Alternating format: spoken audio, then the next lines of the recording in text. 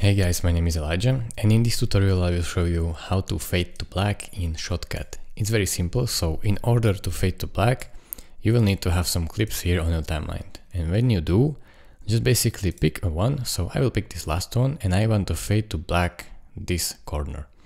So hold your mouse right here until it appears this circle.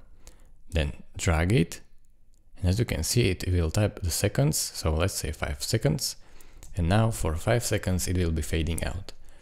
But this is really simple how it is, but this is not all. You can also fade out this corner and fade out this corner, so you can create transition like this. Really an awesome transition. And you can do it with every clip possible that you can think of. You can make it short or long, so let's say I will make it short to show you how cool of a transition this is, basically a dip to black.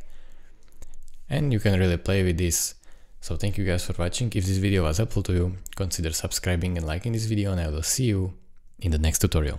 Bye bye.